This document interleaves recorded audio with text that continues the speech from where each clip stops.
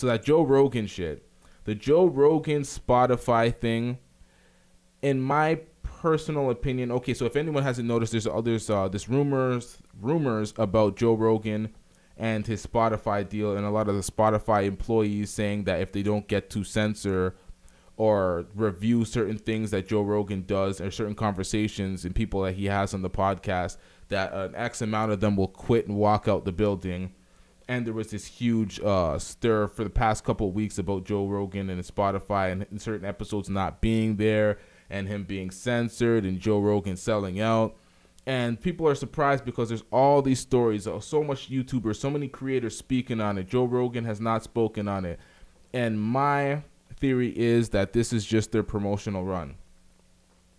They're using outrage culture to promote the fact that Joe Rogan is on Spotify. They heard the whole Joe Budden shit going on with Spotify, all sorts of back and forth, people having their opinions on Twitter and a lot of chirping, a lot of discussion around the whole Joe Budden Spotify working, Spotify being cheap, Spotify doing X, Y, and Z, Spotify being slimy, Joe Budden not doing proper business. All these talks that you hear from the situation, they just said, I feel like Spotify doubled down. They're like, you know what, we're going to use this because this is promotion. This is keeping our name in headlines. This is keeping us trending.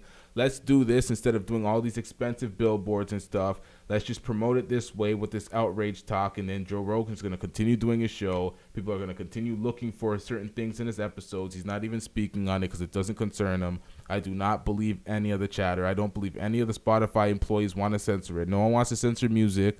It's a streaming platform. No one wants to censor anything on that, but all of a sudden Joe Rogan comes there and all of a sudden all these employees, 25% of them want to walk out if they don't get to censor it or review it.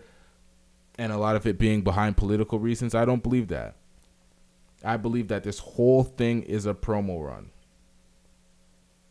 And I feel like it's smart because outrage culture doesn't really stop anything. It makes headlines for a little bit. People get all wild and be like, oh, fuck this. I'm going to cancel this. I'm going to cancel this. No one cancels anything. And they continue making business. We've seen it happen with Gucci, that outrage. Gucci's still doing numbers. We've seen it happen with H&M. H&M in the monkey sweater or whatever, still doing numbers. People still shopping there. We've seen it happen with Starbucks. We've seen it happen with all these corporations doing these type of things and just benefiting off of the promotion and their name constantly being in the media sphere and getting coverage off of the outrage. And the outrage does not set them back. So it's like, why not?